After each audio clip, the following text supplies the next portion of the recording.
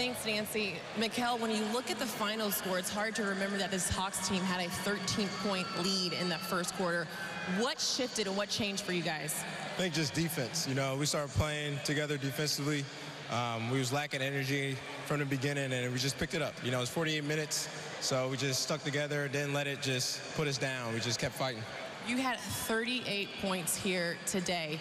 This is your third 30th point game this season against the Hawks. What is it about this matchup, and what was it about today that allowed your game to showcase and shine? My teammates finding me. Just being aggressive, trying to make the right read every time.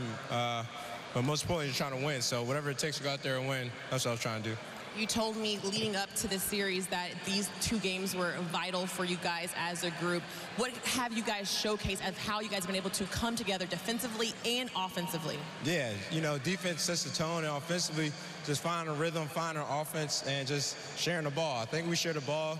Everybody's happy, everybody's feeling good, and it's just random. So everybody just make a right play, and we just go hoop. Congrats on clinching the series. Thank you.